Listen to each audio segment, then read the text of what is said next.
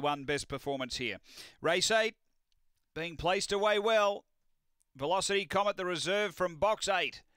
And we're just about ready. 2 reserves get starts here. Cardo 2, the other one, goes into box 6. Right to run. Angle-Park Race 8.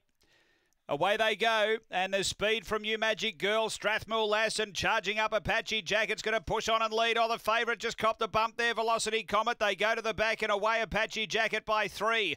Over You Magic Girl, 3 away is Velocity Comet. It's around Strathmore Lass, seen better days. It's a Louis.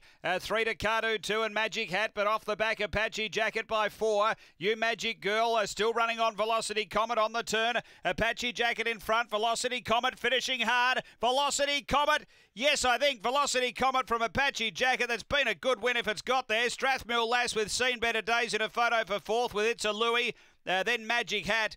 And it was back toward the tail. The time here is around 30 and 50, 30:48 it is.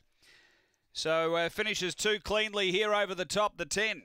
It's 10, 4, 2 and 5.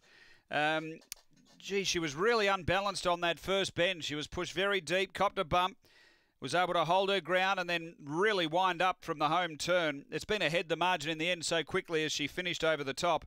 So quite clear cut in the end, number 10. Velocity Comet for Kim Johnston.